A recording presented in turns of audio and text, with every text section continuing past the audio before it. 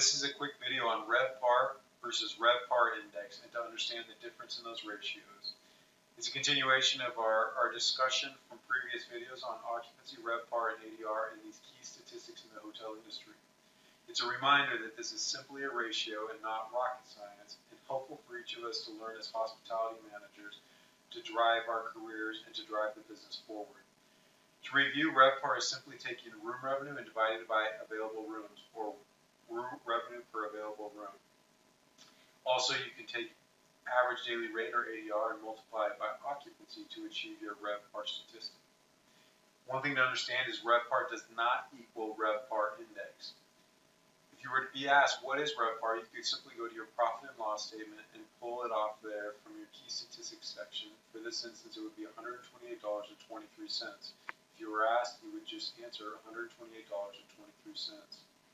Index, however, is not on your P&L, so you would have to go to the STAR report, an independently published report that comes from the STAR Corporation, and in which takes your RevPAR and divides it by your competitive set RevPAR to give you an index. So in this instance, you would say my RevPAR index is 125. It's not $125. It's just 125 or 125%.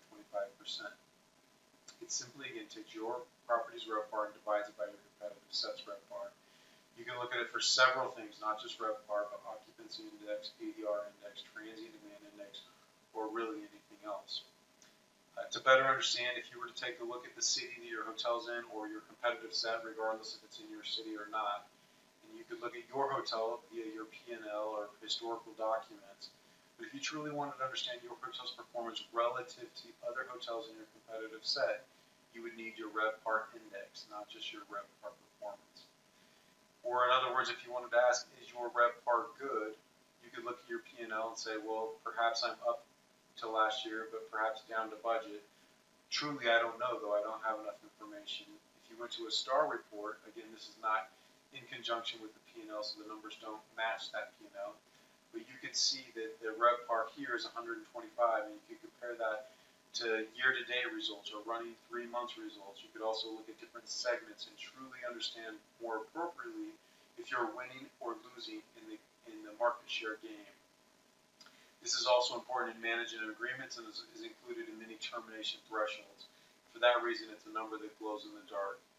As you learn more about RevPAR Index, you'll be better at driving strategy, better at taking care of your guests and your associates. If you have any questions about this, please feel free to call or email me in Global Outlook. Thank you.